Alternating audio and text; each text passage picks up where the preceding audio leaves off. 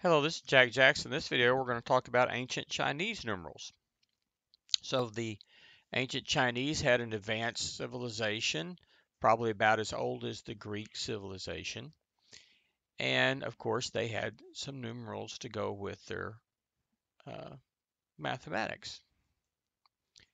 So first of all, here the really ancient Chinese numerals were based on the symbols you see in this chart here.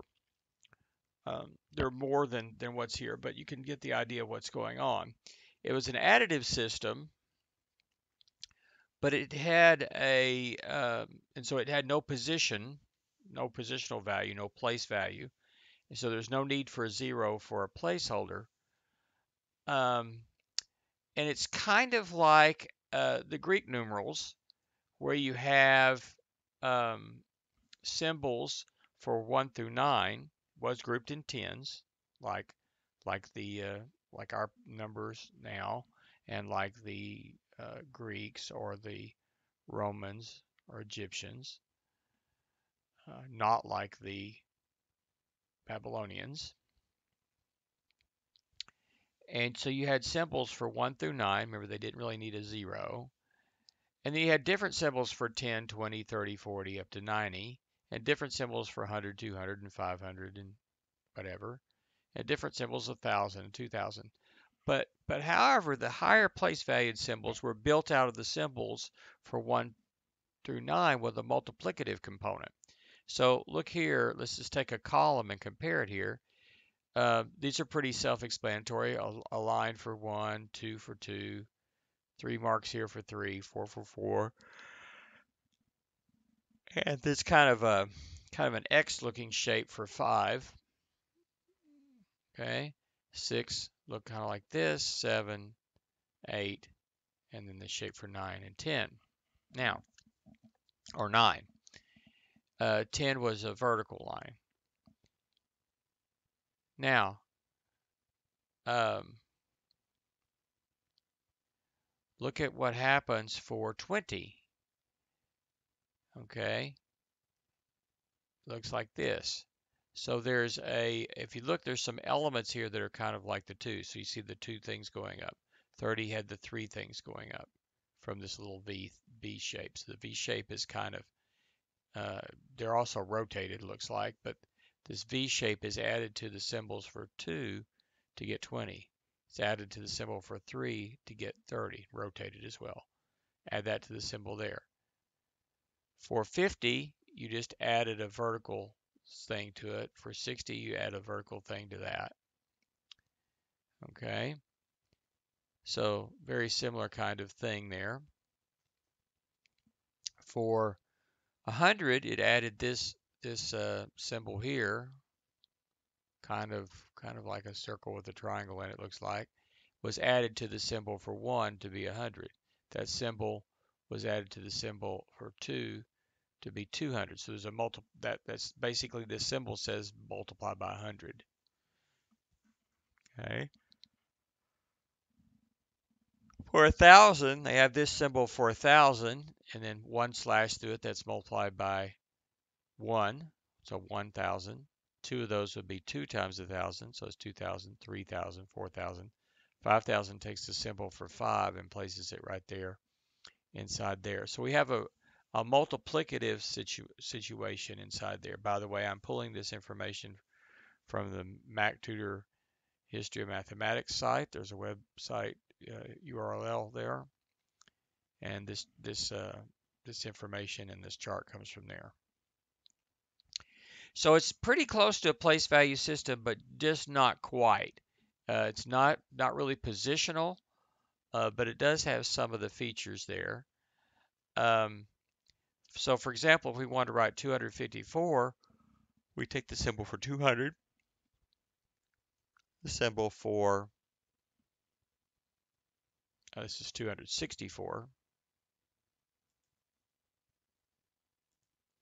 So 264 would have the symbol for 200, the symbol for 60, and the symbol for 4, just like we did in the Greek numerals, right?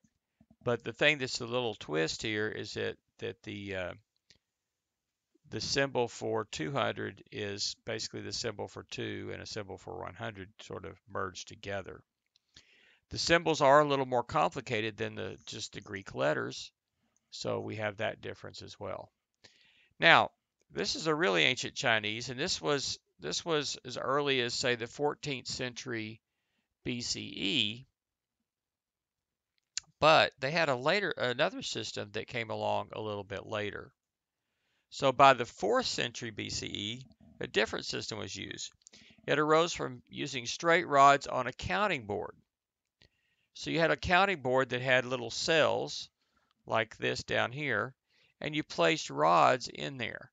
So basically, you could have, if you just had, well, several of these rods, you could go ahead and make numbers out of these by just placing basically little sticks in there.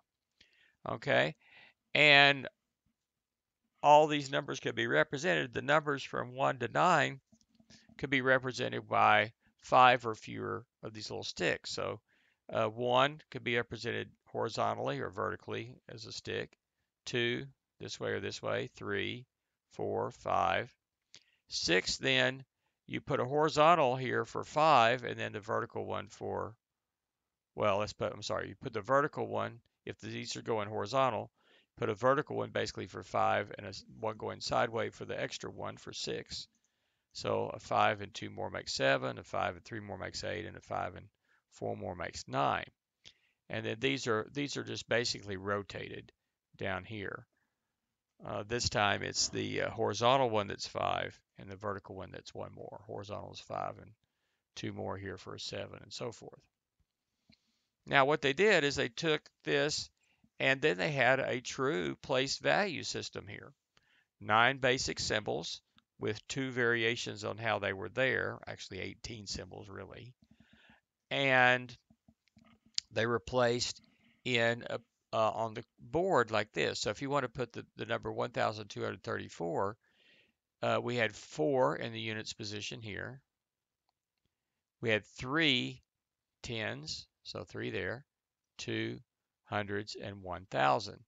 Notice that they're alternating the first row forms and the second row forms. So if we take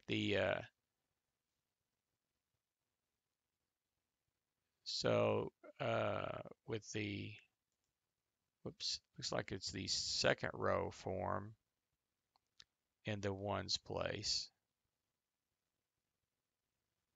Okay. So the lower row form, it looks like is in the ones place, and then you go from there. And there's no need for a 0 because they could just leave a blank if they were missing something. So a blank in the cell meant no ones here. And what is this? This is 9, tens, 3, hundreds, no thousands, and 6 10,000s.